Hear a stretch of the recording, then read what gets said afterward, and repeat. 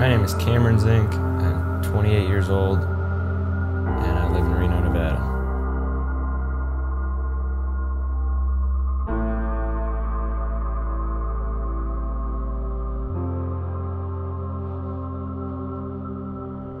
I've been riding bikes ever since a little kid. Anytime in the normal age of 4 or whatever it was when I learned to ride. But I started racing when I was 9, and that's when it started to get pretty serious, and realized that it was something that I enjoyed more than soccer or baseball or anything like that. So 9 was kind of the beginning of the end.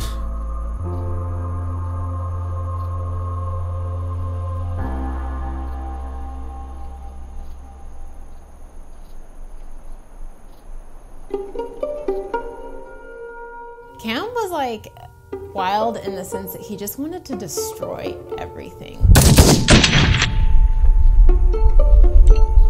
When I met him, they just like wanted to break everything, and they were just crazy. I don't even know how to explain it. And I was really like quiet and shy, and I never really was into drinking or anything. I'd go to parties, but he would be the guy at the party, just taking beer bongs and freaking jumping through a window or something crazy. Sit. Sorry for partying. Yeah, I was definitely a bit of a wild child. I made fair run-ins with the law and always in trouble. But I figured things out on my own. It's like, and I always wanted to break the rules because it's like you can't do this. And all my learning experiences learned way better if it was me learning on my own, learning the hard way. It absolutely shapes how I ride.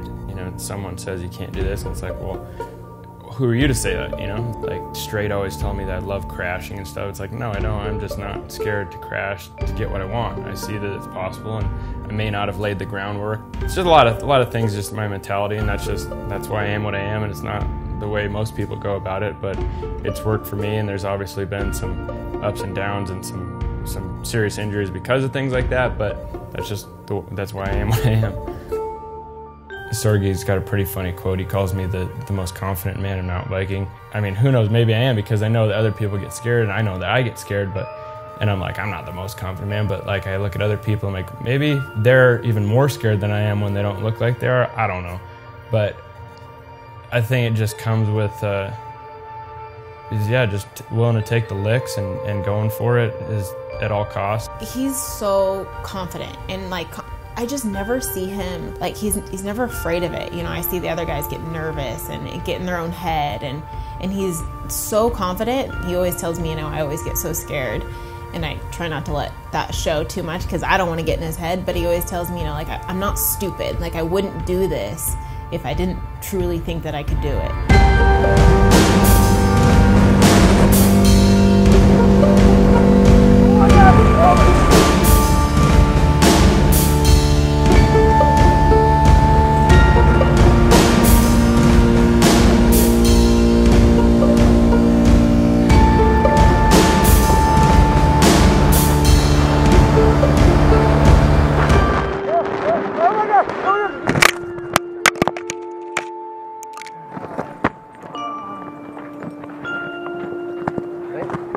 I honestly think I'm okay. Good?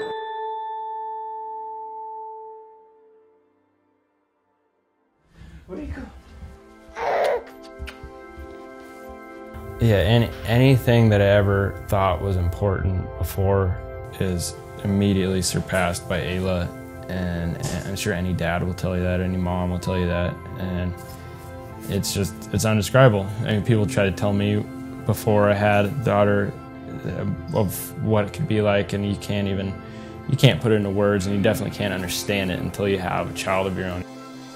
I was a little nervous because, I mean, as long as I've known him, we've never really had friends that had kids, or he's never really had any family that has younger kids, and I grew up with kids, and I've just always really had a thing for just kids, and so to see him just take to it so well, and like, I remember being in the hospital right after we had her, I couldn't hardly move, and she needed a diaper change, and I was like, oh, can you like lay her on my lap so I can do it? And he's like, oh, I've got this. He just took to it like that day, he's just been a great dad. He's so loving with her and just wants to eat her up, and she just loves her daddy. Daddy, daddy, daddy, all the time. That's what she says.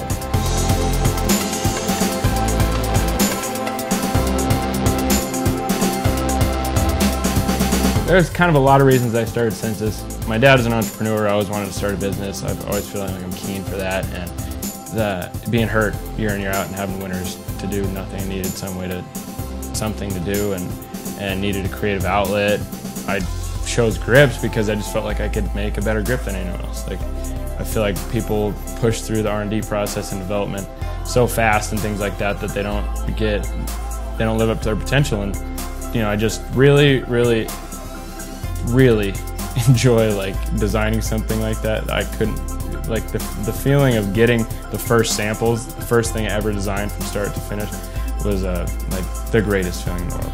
It provided me a platform for the future and essentially a resume, because if you put on my resume before art, professional bike rider, 17 to 28 years old, no matter how much other things you do in the industry, people are going to be like, okay, why am I going to hire you, or why am I going to give you a loan? So the other day I was actually writing my resume, and it got to put Census, founder, marketing, all these other titles on it for 5 years, and it adds something, and it gave me the platform for the future and other ventures, which it seems to be working out pretty well so far.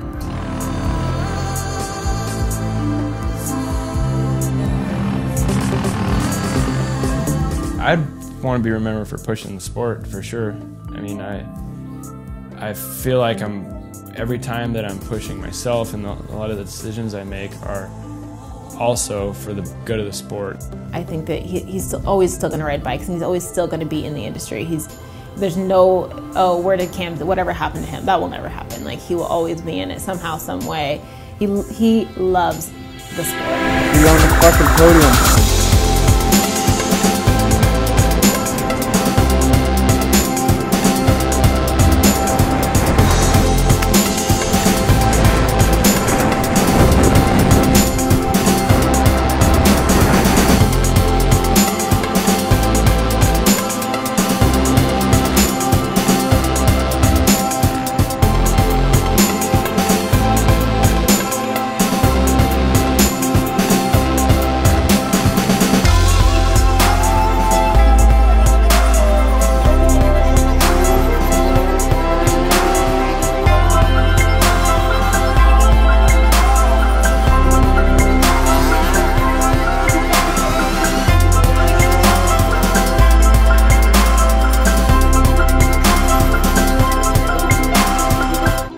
I just want to get more out of mountain biking than it got out of me, I guess.